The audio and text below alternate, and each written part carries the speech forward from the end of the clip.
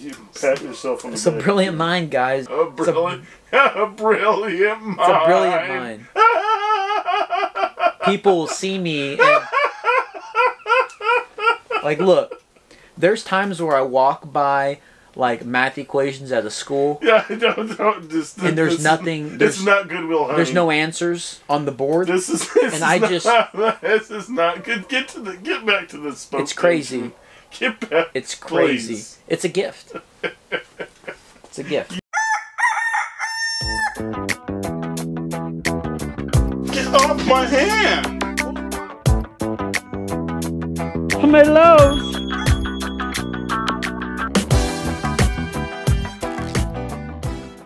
On this episode, Wolf Tick Nation. Thank you guys for tuning into another Wolf Tick Videos episode. On today's episode... just on today's episode. That's all I gotta say. On today's episode.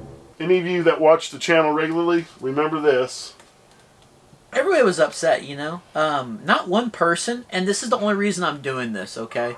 Well, there's two reasons. One, our boy old Chuck You Baby, he sent some tools. One of them was the bicycle spoke tensionometer, which we're going to be using on today's episode. You guys should check out the links in the description below for a fill link for that. I still don't have any faith in this. Episode, reason number one. Reason number two is not one person said, dude, just take it to a bike shop. Not one person said that. Oh, I think some did. Maybe some did. I answered a few. I think they had said that. I read some. So we're going to be trying to fix this and get it true today. We're going to kind of show you a little ins and outs. We'll cut it up so it's not going to be the entire episode. Is going to be this. Also, on today's episode, not only going to be truing that wheel for the San Quinton 3, we are also going to be doing a little bit of everybody's favorite segment. A little bit of mail time. Guys, patrons got to see the mail time already, and they are super excited because we've got some more stuff to add to Wolfman's e-bike. Oh, that's right. Yeah. It's going to be awesome. Make sure you guys turn those notifications on, especially after you get done watching the mail time. Yeah, the mail time's not till later. We're not supposed to be talking about like it already happened. It done happened. All right? Hopefully there's nothing back here that you guys see. I know. Anyway, guys, so please hit that like button. Fitting Easter eggs. Oh, no. Oh, hey, please hit that like button, hit that subscribe button, because we're fixing to true us a wheel. I think. All right, guys, check it out. This right here is how this is supposed to be, right? It's supposed to be nice and centered up. And then you get that wheel, you spin it. And are you telling them, or are you just I telling them what you think? Well, this is what I know. It's supposed to be straight. And now check it out. Are you ready? I don't know if you're ready for this. Woo! Dude, is that bad or what? Well, there's stuff sticking up all through that damn rim. It's not even remotely close. This is the issue that I face, okay? Not only Wolfman over there, but this is the other issue I face. Wolfman's the word of wise. Did you see this over here? Look at this nipple. This one right here is all jacked up. It will not pull through here. We're a little early in this episode for all the nipple talk. Yeah, it will not pull through. So what I'm going to do is I'm going to get my spoke tool wrench here, and I'm going to loosen every single one of these, and we're going to do a Restart Jones on it. Oh! Yeah. A Restart Jones. You're not going to strip anything, are you? I'm not going to strip anything. I'm just going to do a Restart Jones. McGillicuddy. And what I mean by that is I'm not going to, when I say restart, I'm not going to take them all out of the threads because they are threaded. So the cool thing, you know, is actually I remember calling in on a helpline and saying, Chuck, you give me a call. Homeboy gave me a call the next day. So he was like, hey, listen, Jeremiah, he's like, just take your time. He says, a lot of people say do the star method, and you can tell me if I'm wrong. He said a lot of people do the star method where they try to go across, but you start getting caught with so many spokes and you start getting lost. So he said go in order and tighten them up slowly and just go around in a circle. You know, don't put too much into it, and just keep on tightening and as you go and be gentle with it. And he's like, it should just start straightening itself out. So Chuck, it's your fault if it doesn't work. Whoa! All right, everything is nice and loose. The nipple that is having a hard time pulling back through the little eyelet is still having issues. It looks like I'm going to have to go through the back side and actually try to tighten it from there, which I just don't think is going to pull it all the way through, so I am worried about that. You see how loose they are, and it's like it does not want to go through the eyelet. This is such a tedious job. I'm going to have to get some needle nose here and pull it out, or see if I can actually push it in, because the back is all chewed up. The front's not, but the back is. That one spoke is really bothering the crap out of me because the nipple's not even sticking through the eyelet like all the other ones are. So that right there alone just really bothers me. And the problem, I think I might have some more nipples, but they're not the same design. So I think it might be this nipple, but I'm going to show you guys this thing and just show you how tweaked it is. And I don't think it's an issue with the rim. But, I mean, look at the nipple here. And look how bad the back is, because these are aluminum. Look how bad that back is. I can't even get a hold of it, you know. And that right there is just not going through the eyelet for some weird reason. So I'm thinking maybe it's just too much tension on it or something like that. Or maybe not enough. But if I pull it through, then it kind of acts like it wants to start. But we're going to see if we can rethread this one and see if it makes a difference if I actually tighten this, because that's the one that's off the most. See, it just does not even want to start going through the eyelet. So something's wrong with it. Oh, I know what I did. What'd you do? I know what I did. Oh, okay. What'd you do? I know what I did, guys. I messed up. Okay. Damn, I messed up. I messed up. Okay, you guys are probably all laughing, man. If you guys know how to true will. This end is supposed to go that way through the damn eyelet, and the spoke end that's threaded goes here and not here. I've been trying to use this little short... You believe that? I've been trying to use this, not that. They're all facing the correct way. That's why it won't go through. That's why it's so tweaked. I mean, look how much straighter it is without any tension on that. Yeah, it's already better. It's already better. That's the problem. I put this in backwards. You? I gotta see if I have another nipple, because this one's destroyed. Alright. Nipple correction. Alright, guys. Nipple correction. These are spokes that came with... do you guys remember when we got that Bucklos, Wilset Bucklo sent us? Right? Whoa, whoa, whoa. You're not going to use a complete different spoke on there, are you? No, I can't, because this is a 27.5. The ones that Bucklo sent us were actually 26. So you can see how much shorter those are, right? I can't use the spoke, but... I don't know how they stayed in that box. It actually came with 2 nipples. This is the type of tool that old Chuck, you sent us. Well, this is the tool. Right here, it goes directly into there. Like so. And that's how that works. Look at how easy that would be if all those had the flat heads on there. But that guy right there is going to get the job done. It's just going to be a little bit shorter on the base. But that's okay, because this is going to work as far as the spoke's concerned. That right there is cool, man. So... Man, is that the biggest issue? Was that the #1 concern? That's crazy if that's going to work. If that's why it's so wonky, is what I mean. I'm hoping that starts off a series of events that help. I mean, look, guys, I'm not a professional, right? But... You don't have to tell them that. I'm not a professional, but what I'm going to say, oh my gosh, I wish I had this tool soon. That's pretty good given however many spokes there are, how many nipples I had to add, and all those pieces late at night. You know, all the excuses are coming out now. That's pretty damn good if I just messed one of them up. Are you patting yourself on the back again? I am. I mean, if I just messed one up... Do you ever get tired of patting yourself on the back? No, I don't get enough pats on the back. You're constantly patting yourself on the back. Well, I know myself. Who else pats me on the back? Whenever you deserve it, I do. But it's just the problem is you have to earn that one. Okay, we're gonna tighten this up to where it goes to the tips of the threads. Just the tip. We're not related. Actually, I'm gonna go to where there's a little bit of tension. Oh, wow. This is what I did. Okay, I replaced the nipple. I have now tightened every one of the nipples just enough to where you could barely see a little bit of thread. We're not done with this process yet, but I want to show you guys this. Whoa! Watch. Much better.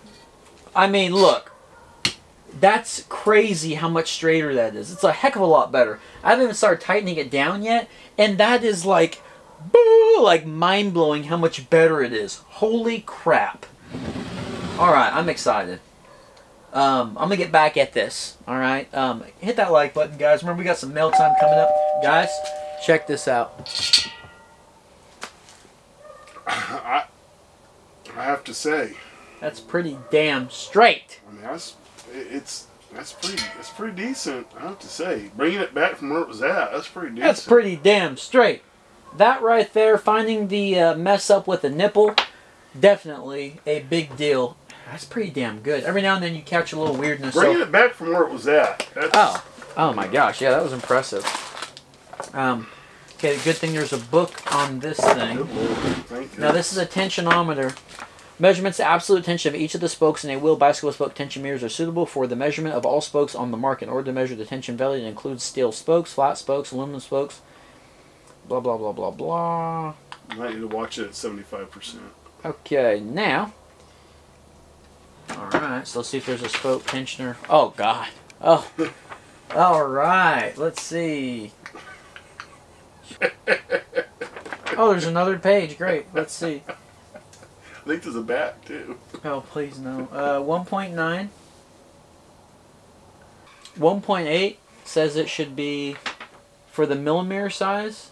That's Chinese. Is that many spoke? How many spokes? Alright, guys. I can't make heads or tails of this. Like, I really can't. If I put this tensiometer here and here, and I let go, that one reads 12. Okay, I'll go to opposite side. And that one reads 25. Let me go to the next one. That one reads 16. So obviously they're all different. That one reads 23. Does it say what that's measuring now? It doesn't have anything. Let me go to the rear wheel and just see what the rear wheel or the front wheel is. Hold the tension The gauge. wheel out here, the front wheel for the bike, they're 20. They're measured at 20 on the tension. Alright guys, I'm going to pull these at 20 and we'll see what happens. We'll see if it's still straight afterwards. Alright guys, I have gone all the way around this rim. Every spoke but this one is 20 millimeters. I want to do this last one. This one here. Not 20 millimeters. 20 whatever. 20 whatever that is. I'm really worried, and I haven't tried this out yet. I'm just very worried that doing all this is messed it up. See if it messed with the tension of any other ones. They're all 20. Okay, so we're fixing to see. But honestly, after fixing that spoke, it really wasn't that bad. I just had to take my time, and it was tedious. But let's look at it now. I'm anxious. All right. Not bad. Look at that. They're all 20. Oh, damn. That's a lot straighter than I thought it was. Yeah, that's what I'm saying. Okay. From here. Well, yeah, see how it is with that on there. From here, it looks pretty good. Yeah, it's not bad. A little bit. You can probably fine-tune that. I can fine-tune that, no problem. Yeah. Yeah, that's not bad. No, I can fine-tune that, no problem. I'm going to fine-tune that, and I think we'll call that an episode. Well, we've still got Mailtime to come, but during Mailtime, I'll be messing with this, don't worry. I think that is finally a success. Oh my gosh, it feels good. And what feels really good, too, Chuck, you. Thank you for sending... You've reached your limit. I know. Hey, man, thank you for sending the tensionometer.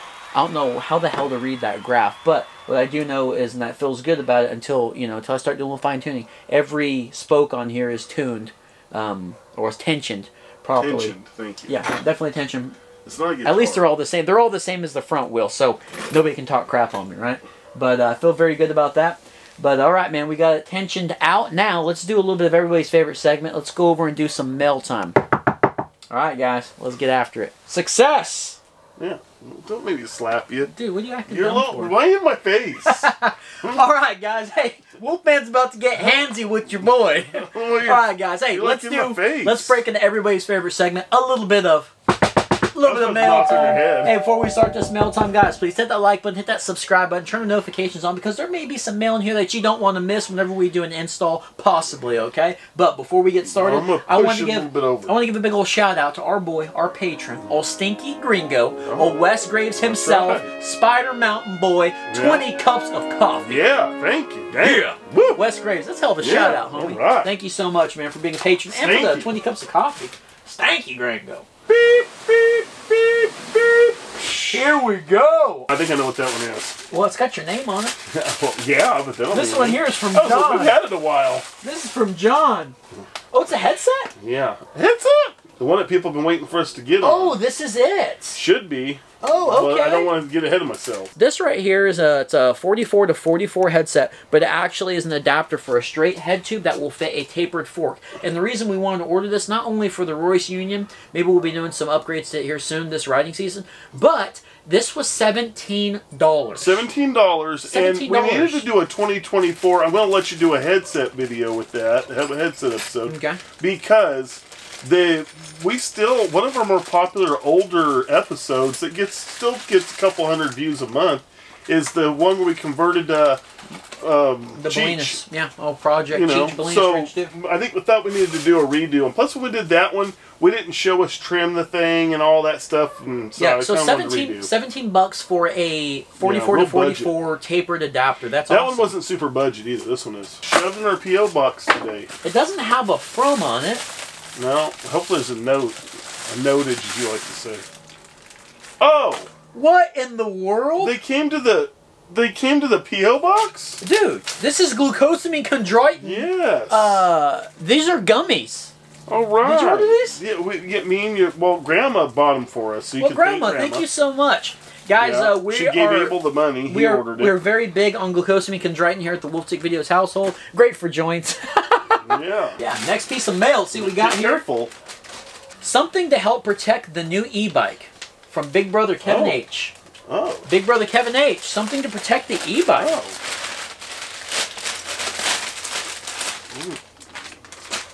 We protect him. Hey, it's a chainstay pad. Okay, good. All right. I wanted to, This guy and his e-bike. Yeah, because I'm a little bit protective. Huh? Oh, that's nice. Big Brother Kevin H, thank you. Yeah, all right. Dude, this guy is like, son, we need to put something around there. We need to put something. Son, I don't want to scratch it. Son, I ain't gonna ditch this thing and scratch it. I will break my ankle before I do. Well, the other day I didn't want to ditch it on that deal, and yeah. Big Brother Kevin H, thank you so much for the chainstay protector. I'm sure Wolfman's appreciative of that. Yes, thank you. I'm looking forward to putting it on there. This here, I know who it's from. It's from our coffee supporter, one of our patrons. Oh, Wes Graves, old Stinky Gringo himself. Now, Stinky Gringo was talking about this possibly going on Project Dan Marino. Okay. And I think we all know what it is. My grandma goes, "Hun, what is that?" Oh, yeah. I said, "Grandma, that's a handlebar." She goes, "How do you know it's a handlebar?" I said, "Because look at the box. I'm a professional." She don't know that. This is what I do. That's got plenty of pad on it. I think I can work with that. You can't do that yet. Whoa. Oh. Oh. Uh-oh. Oh. We both saw something. Oh. Pull that out. Oh, yeah. Ooh. Dude. Oh, that is awesome. Look at that purple bar. Yeah, Wes Graves, you nailed it. This is going on there, and it's going to match with the seat and all the other little purple accents. Lungy. That was noted. See? Yeah. I knew I heard something. Not sure on the color plans from Reno, but thought this bar was pretty sick, so wanted to send along from Wesley Graves. Dude, hey, thank you. It's going on the bar. It's going on the bar. Hey, so you guys know we save all these notes, by the way. We save all these. Kind of like going on the bike? Yeah. Oh, yeah, going on the bike. Yeah. All right. Now, this one I had to here... sign for that one. I have an idea. You had to sign for it? Mm-hmm. Oh, that's a good sign. Here, is that a good sign? Yeah, because I think I know what it is. Oh, good Lord. Oh, yeah. notage. Okay, you hold that box. All right, we got some notage. Now, if it says anything secret about what's in the box, I'm what's in the box? Secret. Jeremiah, this is the bougie... This is the bougie blank for the new e-bike. The seat is also for the e-bike as well. The women's version has a shorter nose that doesn't catch the shorts when riding. Hopefully these will help make John more comfortable on the bike. Big brother Kevin H. and big sister Brandy. Oh, it's bougie. Bougie. Oh man, Wolfman. Bougie? Oh dude.